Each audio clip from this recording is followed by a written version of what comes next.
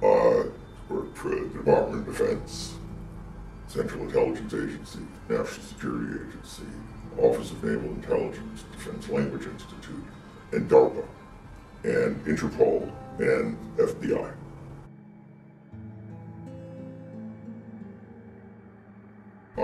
Classified above top secret, that's all I can speak of now. Every job I was part of, every project had a different level of clearance depending on the application. I suspect that the reason I was hired to work with the intelligence community was that my educational background seemed relevant. It was applicable. Basically studying medicine and the effects of energy on the human body was what everybody seemed to was looking for back in those days.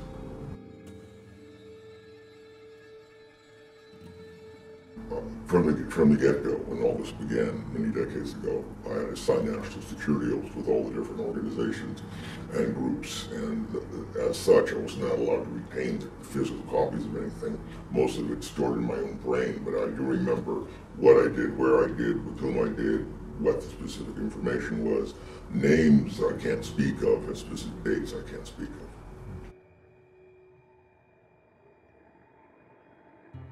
If my identity was disclosed to the public, I could face incarceration and heavy fines, because it'd be considered it's a form of treason. In working with intelligence groups, you keep friends with some of the people at them, and they loosen up because they know you're not going to divulge this to the public. You sign security oath because you could face tremendous legal, financial, and get trouble. The fact that this information goes back to very likely before World War II, that governments knew about it. They may not have known everything, but they knew a lot about it. That in the theaters of war, primarily in the European theater of World War II, the Foo Fighters were being sent all over the place. Other things, that occurred with Roswell. But what's amazing is the great amount of disinformation put forth by our own government and most other world governments, and you ask yourself why.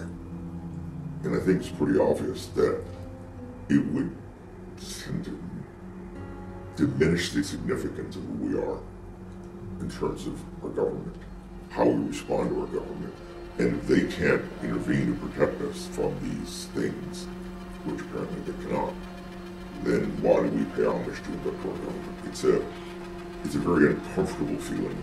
It's sort of like, and if you learn that this is the most secret information that's ever faced humanity, and they're not telling us because of control, then so what if it was disclosed that we have been dealing with these things or beings for decades, that we made a deal with them, hypothetically.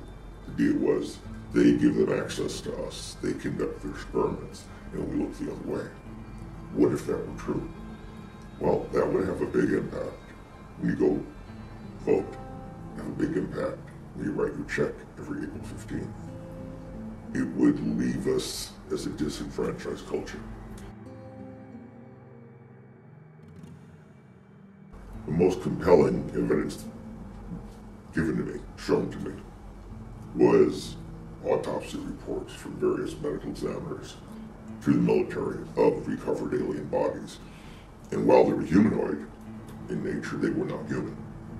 Their internal organs were different than ours. They had no reproductive systems. And this information was very well discussed and printed by the late Leonard Shrinkfield in Crash Retrievals. He had several monographs and several books focused on it. This was known quite well by parts of the intelligence community. The way this is all handled is compartmentalized. So everyone has what they need to know, and they don't have enough to integrate everything to the point where they can disclose it to the public.